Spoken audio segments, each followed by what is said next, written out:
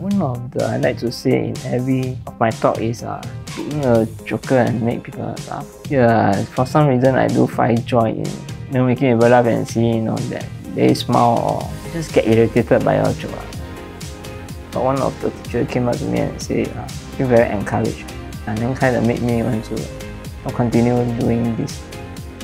The first talk that I did at Guangyang Primary School, I'm quite nervous. I kept thinking to myself, I'll just get it done, get this 15-minute done. I think the teachers say they will inspire.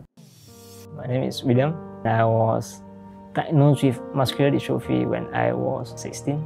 Actually, one day I was preparing for school, and then I fell down and sprained my ankle, so I couldn't really walk. So I stopped attending school. As a result, I began my so-called start at home for 14 years.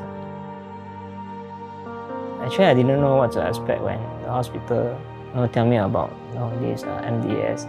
Yeah, I still remember when I first get there. It made me change my perspective. If you are living with disability, you can still join in what you do.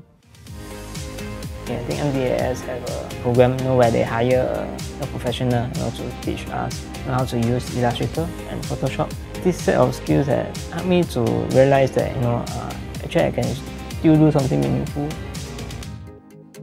Because I cannot change the fact that I need to live with my condition and being on a wheelchair for the rest of my life. Yeah. So if that's the case, why not I'll be the most coolest and savage one out there.